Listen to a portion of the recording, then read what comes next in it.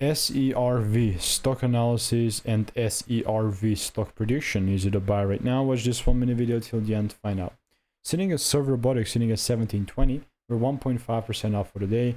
The way that I'm approaching this market is I'm still quite like relatively bullish. So how's that gonna look like? I mean, here we go. Just before I experience a -1R, which is honestly just part of the game, and I wouldn't add anything other than that. So yeah, like honestly speaking, if it could pulls inside my demand zone, that's the only case which still I'd take advantage. If it starts to go without me, I'm not gonna be a part of the movement. I mean, it's simple as that.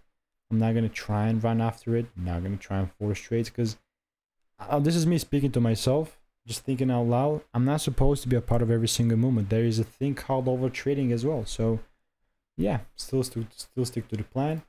If you want to learn the strategy that I'm using, check the first link in the description. All reviews are 5 stars, and I'll see you in the next one. Goodbye and enjoy.